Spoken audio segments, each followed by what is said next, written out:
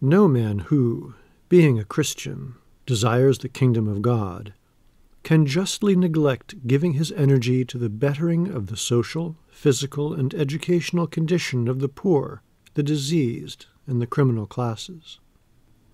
But he is not a Christian, or he has not realized the problem fully, if that is all he does. Social improvement is a work, portions of which anyone can do, in which all ought to share.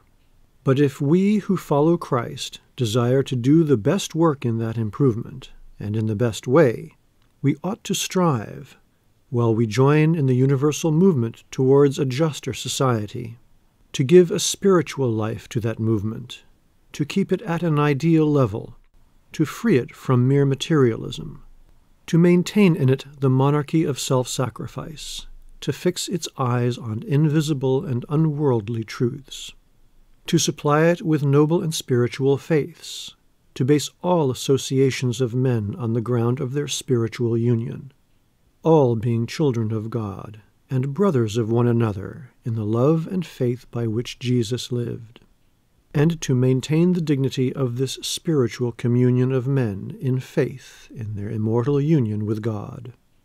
This is the fight of faith we, as fellow workers with God, shall have to wage. And this not only binds us up with the poor, but with the rich, not only with the ignorant, but the learned.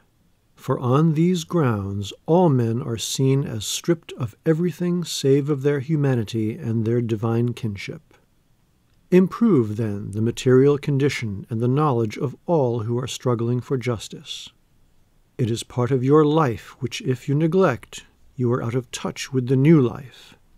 But kindle in it, uphold and sanctify in it the life which is divine, the communion with man of God, without union with whose character all effort for social improvement will revert to new miseries and new despair. The Gospel of Joy, Stopford Brooke.